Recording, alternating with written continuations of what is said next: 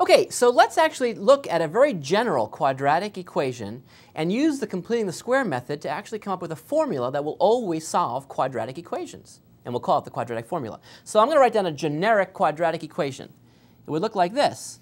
It would have an a out in front, ax squared plus bx plus c equals 0, where I want you to understand that the variable is x. A, b, and c are some numbers, and in practice they may be 4 and 2 and minus 7 or something. But right now I'm going to put in just letters to represent those values so we can see a formula that will always work no matter what a, b, or c we plug in. So please remember, this is the variable and I want to solve for that, and these are just some unknown constants that we'll plug in later.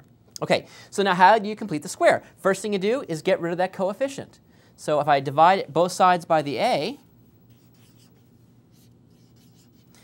it cancels here, and I'm left with x squared. Now, these things are going to get a little messy, by the way. B over a times x plus c over a equals 0, because 0 divided by a is 0. Now, it's going to get a little bit ugly looking, but don't let that bother you. We're only going to do this once in our lives, so it's worth doing once. What's the next step? Take the constant. Now, that might not look like a constant to you, but remember, these are supposed to be numbers. It's the x's that we don't know. Take that constant, bring it to the other side.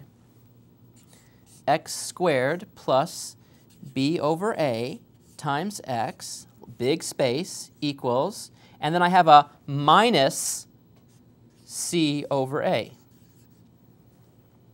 What's the next step in completing the square? What I do is take a look at the coefficient in front of the x, which in this case is a b over a, and I take half of it. So I take half of b over a. That equals b over 2a. And then I square that. So if I square that, I'll see b squared divided by, and if I square the bottom, I would see 4a squared. I squared the 2 and I squared the a. That's the value that I'm going to want to add to both sides of this to complete the square. So I'm going to now add plus b squared over 4a squared to both sides. Adding it to both sides means I'm not changing the equalness of this. Everything balances out perfectly.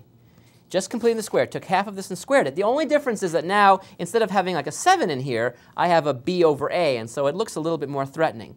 But don't let it threaten you. All we're doing is the exact same idea. This should factor perfectly into a perfect square. X plus b over 2a squared.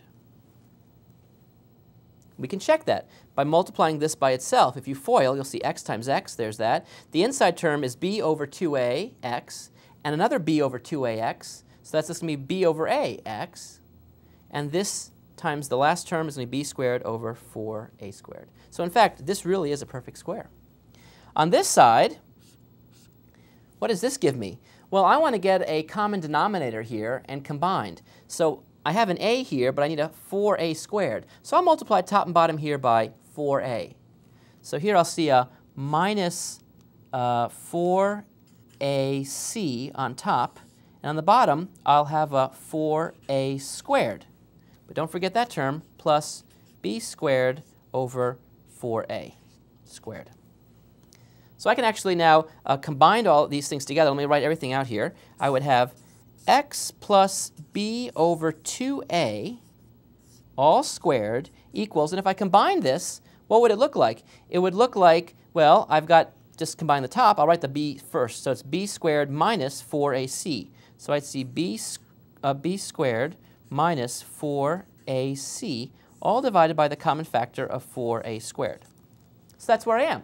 And now what do? I take plus or minus square roots of both sides. That's how you complete the square. So if I do that, let's see if you can see that little teeny bit. What I would see is the following.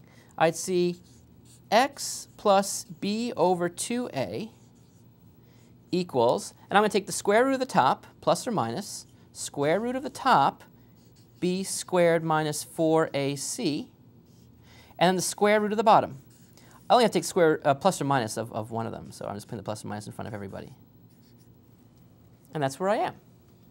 Okay?